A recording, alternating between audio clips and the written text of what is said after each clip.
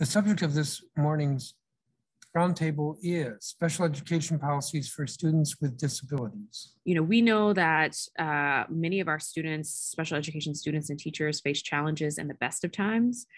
And we've been weathering some of the worst of times, as I said, for nearly 2 years. We're seeing a cliff where children were supported through IEPs and other supports through their 18th birthday, and then came out into the world and lost those supports and had a harder time living independently. OSSE's 2019 landscape on special education revealed many disturbing trends in the district, including that 0% of students aged 14 to 21 exited special education to general education in 2018, ranking DC last in the nation. OSSE must modernize how it works with early intervention families, specifically how parents and guardians receive information and share evidence of their children's progress with their related service providers so that parents and families can receive updates and feedback on their child's progress in real time with the outcome of ensuring their students exit from services. Additionally, virtual learning alone was not sufficient for all students with special needs. It did not have as great of a positive impact as in-person learning, which creates an additional imperative to ensure special education services are closing outcome gaps for all children. Extend Individuals with Disability Education Act protections to ensure more inclusive educational opportunities. To give to government-funded out-of-school programming to include training of transportation providers, after-school staff, and all staff. Also to ensure a 504 plan accountability is as robust as IEP. And to require career technical education programming is accessible to students with disabilities. School staffing shortages are preventing students with disabilities from receiving the services to which they are entitled under federal law. For example, both instructors in the Deaf and Hard of Hearing program at Payne Elementary School have quit this year, and the school has not provided opportunities to make up services missed when the classroom was without a qualified instructor. We have had similar cases in both DCPS and in charter schools. We urge the council, along with the education agencies, the charter sector, WTU, and other community stakeholders, to develop a comprehensive strategy for addressing these staffing shortages and to ensure that students with disabilities have the support and services to which they are entitled. Second, regarding informal discipline, our attorneys report a recent increase in incidents where students with disabilities are being sent home early from school or asked to stay home in response to behavior or discipline incidents. In these cases, parents are not being told that their student has been suspended. So he was at DCPS from pre-K 3 to 2nd grade. We loved his school. They just never flagged his dyslexia. And in 2nd grade, he couldn't read or write a thing. And I had to say, hey there, and wave the red flags. And someone said summer reading loss. He couldn't read a thing. Finally, I kind of pushed for the IEP. And the experience I have, I don't think is unique. We're now at Watkins, which is a really great community. He loves it there. I like it there. 400 kids, not a single teacher is trained in Orton-Gillingham, one of the best known methods. They have one reading specialist who everyone loves if you can get her, but she doesn't have time.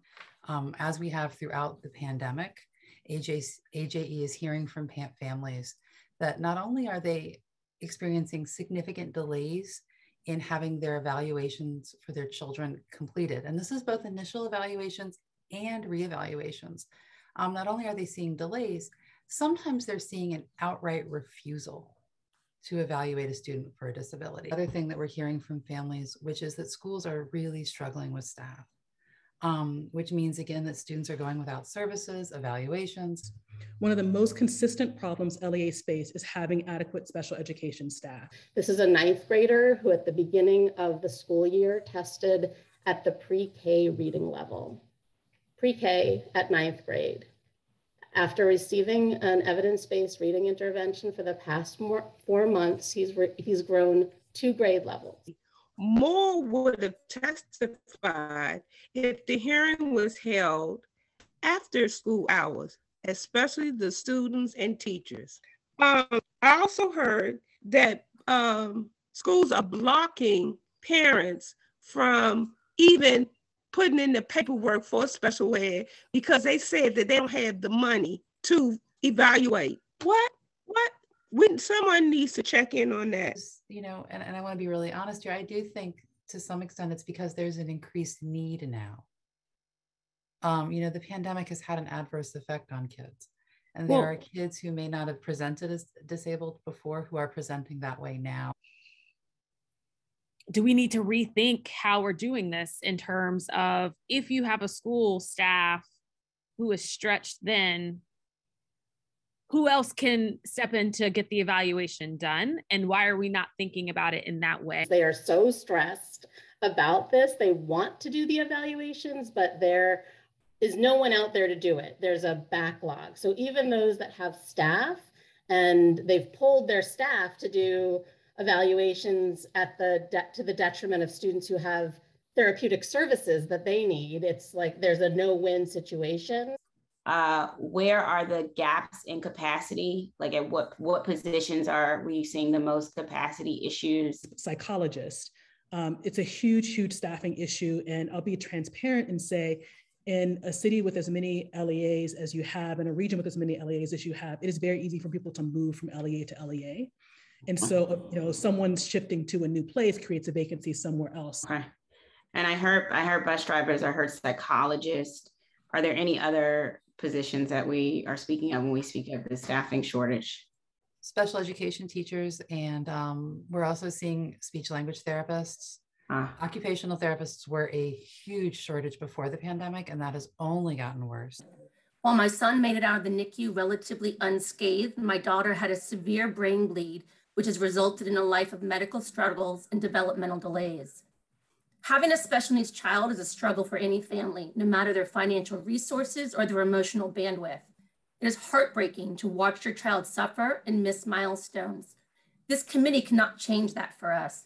What you can do, however, is make sure that all of our children are educated. As at present, children with complicated medical educational needs are being systematically discriminated against within the DCPS system. This past May, my daughter's school released her, and by law, DCPS had to take the lead in finding a new placement. They sent her IEP to a variety of schools, most of which were wildly inappropriate. All rejected her out of hand because of her cortical visual impairment, which is a diagnosis that is the leading cause of visual impairment in children in the United States. While my son, he is eligible to receive transportation, I actually opted out to take him personally. To date, no one from OSSI reached out to me to provide me with any guidance or information about how I could even get reimbursed. It says teachers often leave pre-service without clarity on cognitive science. The article gives examples of teachers who went through years of study at universities to become special education teachers and reading specialists and felt unprepared to teach reading because they weren't exposed to systematic phonics programs. Most did not understand the evidence-based strategies for teaching early reading unless they paid for further training beyond their university education. Another big problem is the categorization of specific disorders. He aged out of the learning disability classification and became autism because there is no classification for sensory processing disorder. Yet another problem, there should be a classification for sensory processing disorder. Work with DOH to streamline the certification process for related services and reinstate the reciprocity exemption. We ask the council to work to streamline the credentialing process for related service providers. The current wait time for new applicants has slowed our hiring process during a staff shortage.